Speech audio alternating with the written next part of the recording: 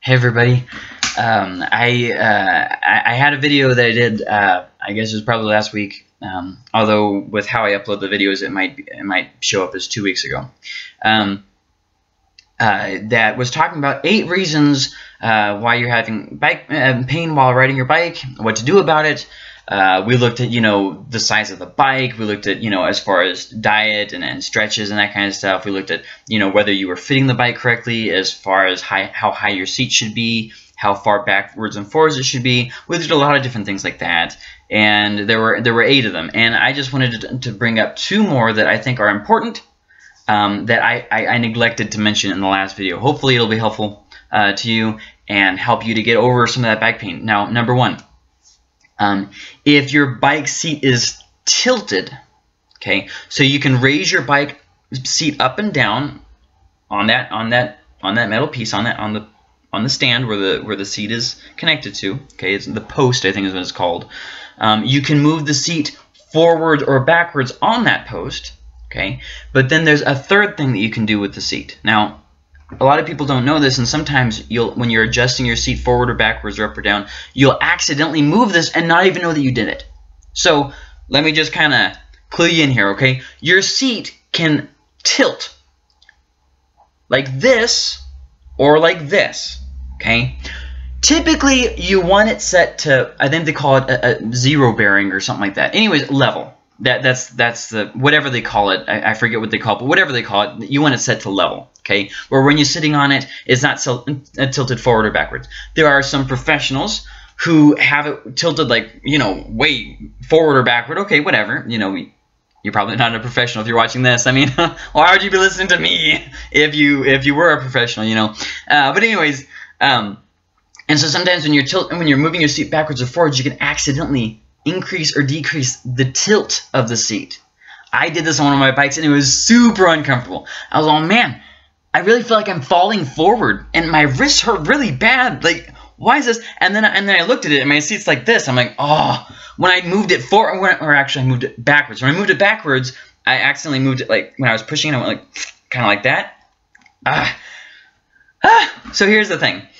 Some bikes have little notches in the seat post, where when you move it, it only moves however far that notch is, like the 1 tilt. But then others, like most of the road bikes I've seen actually, have it where you can change the increment by less than those notches. So you can tilt it forward or backwards however much you want to give yourself just a slight tilt or slight lean back or whatever. Okay. I've seen, for instance, on mountain bikers, where they sometimes move their seat like this so that when they're sitting, they have more of a, I guess, more of a grip for when they lower themselves down to their seat. I don't really understand why they do that, though, because, in mountain biking, you're usually standing up when you're going downhill, so I don't really understand that. But I'm not a mountain biker. I'm a road biker, so, I don't have to know that stuff. Anyways, when you've got your seat, if you've got it tilted like this or like this instead of even, and typically you want it even. There's some situations, but typically you're gonna want it even. And when you have that, it's gonna really feel weird. Okay, if you have it tilted forward, it's gonna feel like you're falling out, right? And if you have it backwards, you're like, eh. And once again, typically if you're leaning too far forward or things are too far forward, you're gonna feel more wrist pain, and when it's back, you're gonna feel more back pain. But like I said, there's lots of, in Latin, the 8 reason video. There's lots of reasons why you're going to have pain, and back pain, for instance, if you're just sitting there on your bike all day, especially road biking where you're all leaning forward so far. In road bikes you sit really far like this, and mountain bikes not so much, and city bikes and not really so much either. But you're sitting there all day, and it's going to cause a lot of back pain. That's just that's just gonna happen. Like you have to just come to grips with that. And if you're just sitting there all day, it's gonna be worse. So if you stand up out of your saddle, and that's one of the things I talked, or seat. Sorry, biking refers to the seat as the saddle. Sorry. When you stand up out of the seat, and that's gonna help your back pain. But obviously, having your seat where it's not tilted forward or backwards is gonna help a lot. Definitely. And if you can't get it right, if you don't know how to level it off, if you don't have a leveler, if you don't know how to level it correctly, just bring it to a professional bike worker, okay? A shop or something, okay? They're going to know they're gonna know how to fix it, and you can just tell them, look, I was trying to adjust things didn't go well, and they can actually probably help you with your adjustment. Usually there's a fee, but if you have bought the bike from them, sometimes they'll do it for free, or sometimes it'll be like they'll give you free service for like a year or whatever. But now is not really the best time to buy bikes, because there's just a shortage of things with the shipping and all that. You know, and then prices are up and everything, so it's not really the best time to get involved with buying a bike. But either way, the bike shops are still open, and they should be able to help you with this if you got it really messed up and you can't figure out how to get past it. The second thing I wanted to mention, besides the seat tilting forward or backwards, is caused by the road friction. Okay, you might say, now, what are you talking about? Okay, so when you're riding over a road, you're going to have friction that happens. It's going to go up the bike and it's going to hit you somewhere. Okay, if you're going on a bumpy thing, for instance, and your arms are locked in, you're going to feel everything, and it's gonna work its way up, and you're going to have head pain or neck pain, right? If you loosen your arms or whatever, but you really grip, well, it's going to hurt your butt, or it's going to hurt your hands, or, you know, whatever. You're going to find it's going to filter up somewhere. Okay, this even goes for road biking. Sometimes you'll be on road biking, and it'll be a real nice smooth road, and then you'll get somewhere else, and it's like, I don't know, it's like this gravel pavement mixture stuff. I don't exactly know what it is, but real bumpy. And when you have thinner tires, you feel every single thing. The wider tires you get, the better it'll feel, but the slower you'll go, typically, unless it's in a road that isn't completely smooth. Then it doesn't. You know what? This is a conversation for another day. Anyways, moral of the story being, when you are riding on a road or a trail or whatever, you're going to have friction that goes up, and it's going to work somewhere in your body, right? And there's one common cause is hand pain, or common consequence of this is hand pain. And one thing that really helps that is wearing gloves. When you wear gloves, especially the padded ones, not just any gloves, I'm talking about the padded biking gloves, it'll help you when you hit those bumps to not feel it as bad, and you won't wear out so fast. And like I said, another quick solution to this is getting the right bike tire. Just because you have a road bike doesn't mean you have to run, like, what are those, 25s or whatever. I use 28 on that road bike right here. I use 28s. My new road bike, which still hasn't come in yet, is still being delayed. Like, I bought it like a year or two ago, I don't know, I guess last year, and it's gonna get here like next year, hopefully. Anyways, that one has 32s. I have a Trek Dual Sport over there, right there, and it has I want to say 40s. I think it's 40s on it. And then I have a mountain bike that has just, you know, fatter tires. And then they have those bikes that have like the fat bikes, you know. Wider tires will slow you down, and obviously your bike won't be able to fit any tire on it. You kind of have to do some research here.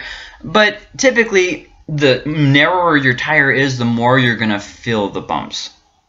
And if you're using a bike that's not meant for what you're doing, it's going to be harder. Like if you take a mountain bike out road biking, it's not going to be fun. That's just not going to be fun. It's going to be very miserable. If you try to take a road bike off-road, super not fun. Road bikes don't have any suspension. You know, if you look at the front here at this bike right here, it's just a straight line. If you look at the Dual Sport, it has these shocks right here. That's suspension, okay? If you're on a bike that does not have suspension and you're riding on a bumpy road, it's not going to be a good time. So you've got gloves, you got the right bike for the right job, right? You've got tire size. These are all things that help with bumpy roads and road friction. Another thing is you can plan a different route. You can... there's not much you can do about road friction. It's something that you're going to have to lessen the effects, because you can't make the road better. I mean, hypothetically, I guess you could tear it up and redo it, but you probably don't have thousands and thousands of dollars just sitting around. So I'm going to assume that you're not going to just like, hey, the city in which I live, I'm going to pay for this thing to get redone. You're probably not going to do that. So, you know, I hope that this helps. But those two things are really big factors to pain when you're riding. Having your seat tilted and not knowing it. For instance, if you bought the bike used and the person thought that they were like, I don't know, there's always that person who buys a bike and they think that they're like, oh, I know what I'm doing, and then they screw it up, you know. Well, you know, obviously that happens. Or sometimes when you buy it from the shop, they'll be in too big of a hurry to set it up right. Sometimes it happens. That typically happens with Walmart bikes over like professional bikes, but it can still happen. And then the bumpy roads, you know, any kind of road friction, and you're going to feel that. Another thing you can do is when you're riding, you just take your hand off. Practice driving or riding without your hands, and that's going to be hard. So you're going to have to, you know, at first go little and then just go more and more. Practice going one-handed so that you can grab your water bottle while you're riding and stuff instead of having to stop every time. That gets kind of tiring. I biked my first. It's called a Century ride this year, so 100 miles, right? And I biked my first one this year, excuse me. And if I had to stop every single time that I took a drink of water, that would have been super annoying. Because on the whole way back, the wind picked up. And so like that, you know, 50 miles back or whatever, it was just straight headwind. And I was going around a mountain, so finally the road starts to curve, and I'm like, oh, thank God, I'm going to break the wind. The wind was going with the flow of the mountain, so no matter which way I went on this road, it was headwind. I was like, are you joking? So my speed went down from, I think it was like